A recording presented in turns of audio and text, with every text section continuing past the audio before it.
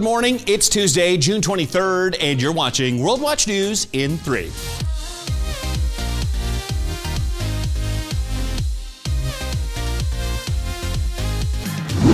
More and more businesses are opening back up, and we're seeing signs that the economy is beginning to recover. Now, we still have a long way to go, and that's especially true for one industry in particular, the airline industry. Measured by security screenings, air travel has now doubled versus its low point in April, but here's how low that low point was.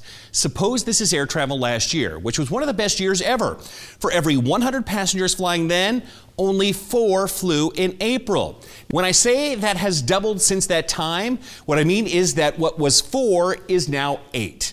And that helps to explain why airline companies are doing everything they can just to survive until passengers return to bigger numbers. They're saving money by parking airplanes. Half of all commercial airliners are now parked. They're simply not flying at all to some airports. They're also seeking money from investors, so they have cash to pay the expenses they can't avoid. Many airlines around the world are turning to government. Germany's Lufthansa is seeking a bailout, but the government proposes 1/5 ownership of the airline in return. Later this week, the owners will meet to decide whether they will accept the German government's proposal. Egypt is making a desperate appeal to stop Ethiopia from choking off the Nile River. It's turned to the United Nations Security Council for help. The people of Egypt and Sudan rely on the Nile for their lives and livelihoods. Rainy season has arrived in East Africa, and with it, the tipping point of a serious conflict. Ethiopia has now completed its Grand Ethiopian Renaissance Dam on the headwaters of the Blue Nile, source of 80% of the Nile's water. Well, it's ready to begin holding back the river's flow to fill the hydroelectric dam's giant reservoir.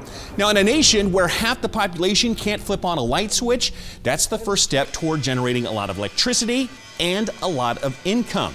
Ethiopia wants to fill the dam in just 6 years. Egypt and Sudan want the dam filled slowly, maybe 15 years, and that's about how long the three nations have been fighting over this project already. Our third World Watch Turtle story in a week. Is this the Tour de Turtles? No, but this is. And this is Maisey, recovered from a virus. She'll be joining the real Tour de Turtles in August.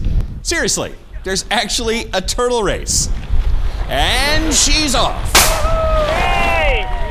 The Tour de Turtles is a way to sort of educate people and raise awareness through a kind of an exciting, being able to track and follow these turtles. And track them you may. Here's this year's leader, Turtleby, a leatherback. Maisey will officially join the tour in August, but as you can see, at about 1/3 of a mile per hour, she's made some pretty impressive distance. Mount Merapi in Indonesia erupted not once, but twice on Sunday, shooting columns of ash and smoke nearly 4 miles into the air. The two blasts happened just 14 minutes apart, laying a haze of ash across central Java.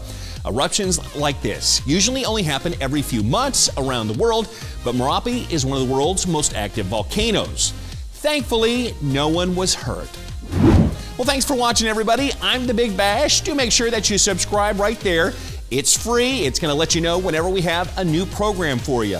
And remember, whatever the news, the purpose of the Lord will stand. We'll see you tomorrow.